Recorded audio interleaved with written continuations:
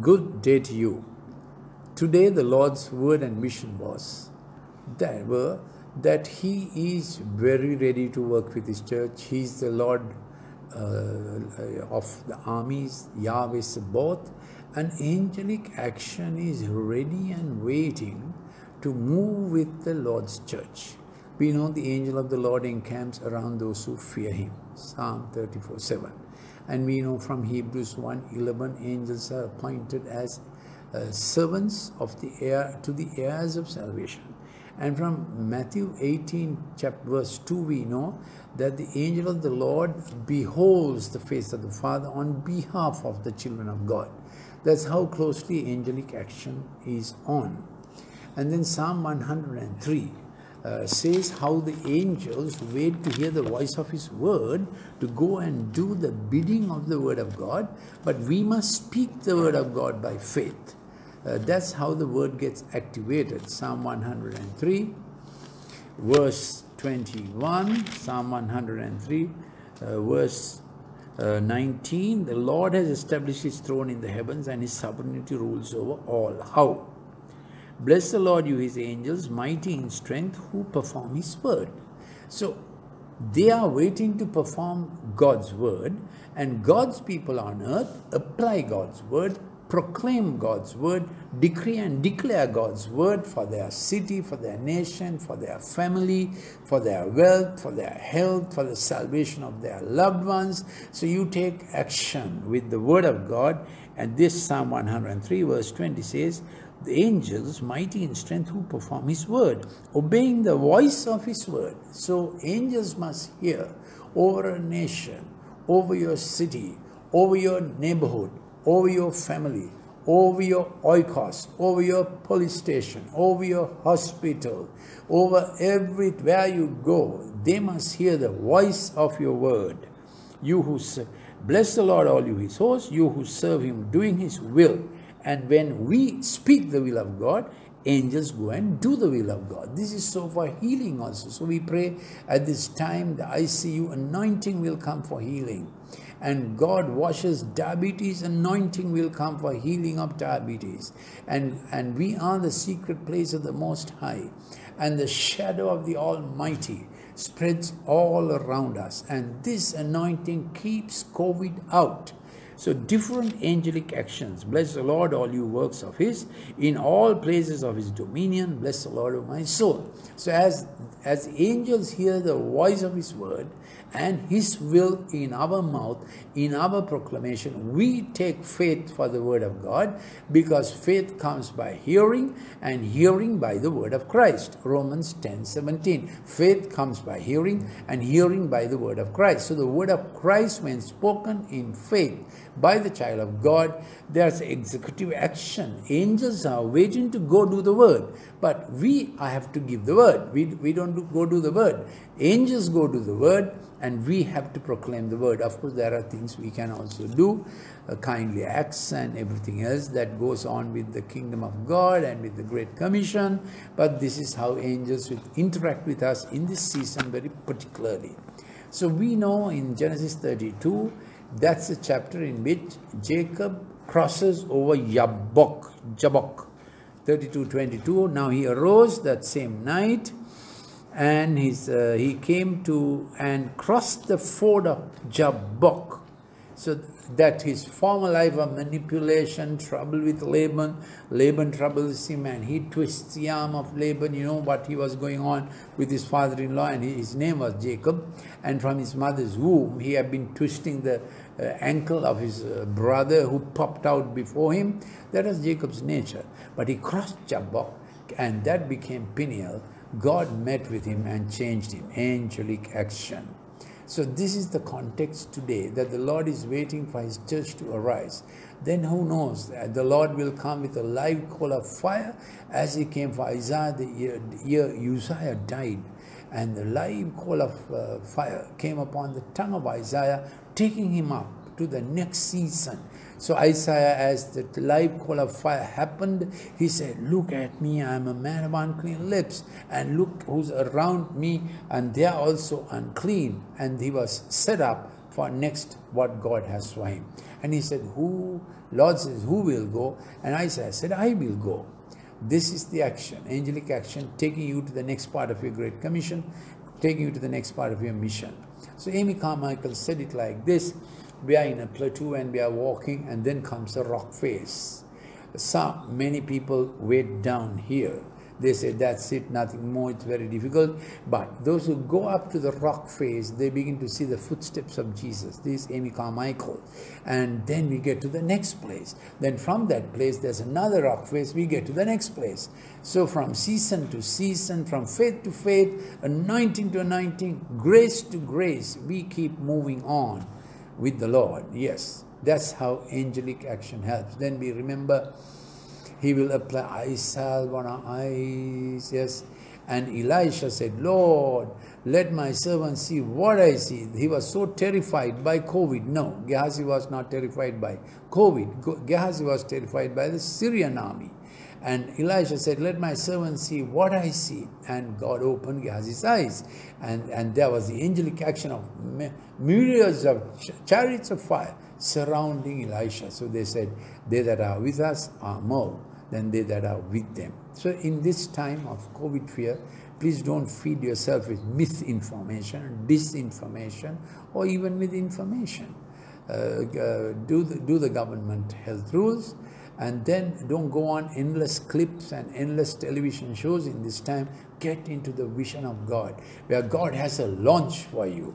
And we Christians, when believers arise and see vision with God, God begins to act. God acts in the light of his vision, in the parameters of his word, light of his vision. God acts in the Rhema, and God acts in the Kairos time. So wait for that time, early morning, wake up at 5 o'clock at least, and by 6 o'clock you'll hear a mobilization. You'll hear the rustle upon the mulberry tree, as David heard when he was about to go to war with Philistines, his first war. Angels came. They will come for us also. To roll the rocks, angels will come. Then who knows, there might be a Saul of Tarsus on the way to Damascus to harass the church, and the glory hit him. He falls down to the ground. So who is the Saul of Tarsus in your town, in your city? Expect the glory to come upon him. Angelic action. When you are in prayer, Stephen's final prayer worked on Paul, Saul of Tarsus, and he turned to Christ.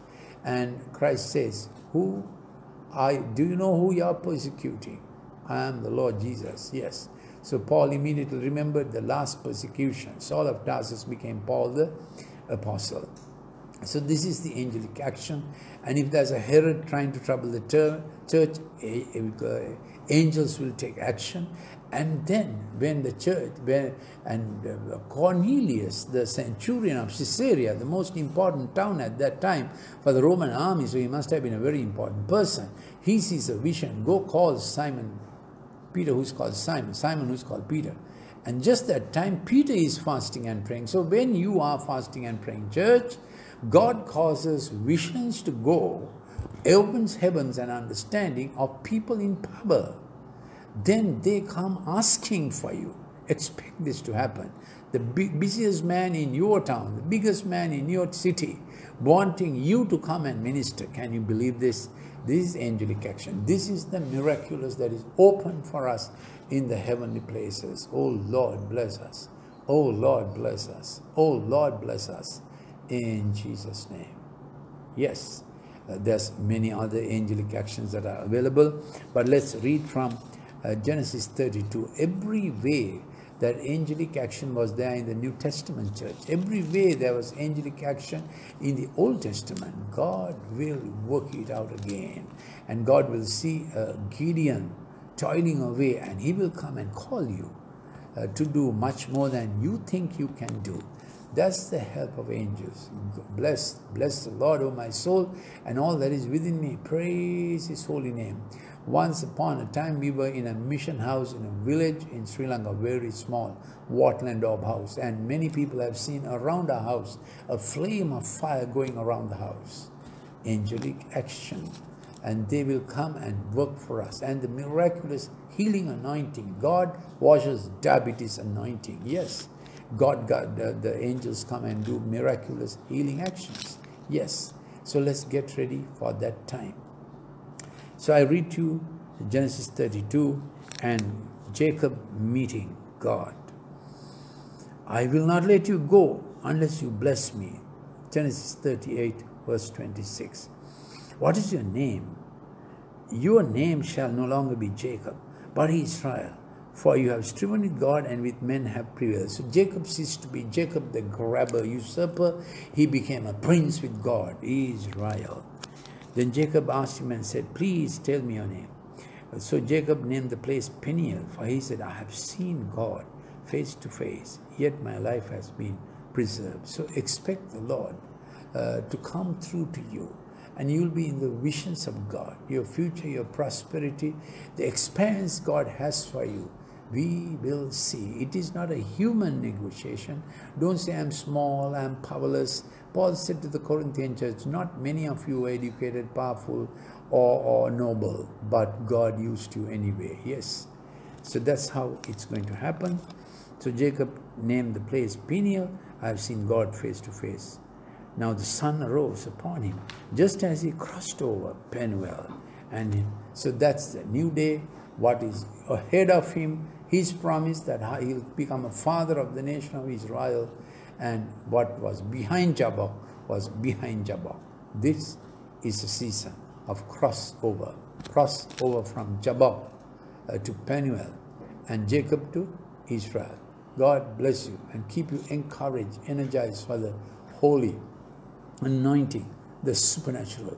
And you know, Elijah did not have food to eat, and he commanded ravens to come and feed Elijah. So if there are people who are keeping everything to themselves and eating other people's things also, like ravens, such businessmen will be commanded by the Lord to bring provision to the servant of the Lord.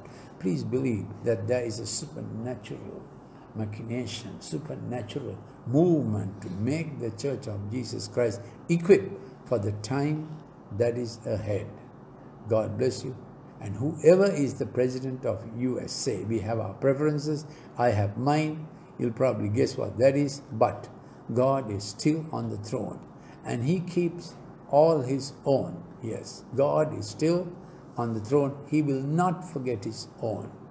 Yes. And the Lord today revealed Genesis 19 to another brother, my prayer associate. He also got the same thing, Pastor Raja. That was from Genesis 19, how the Lord took Lot by his hand.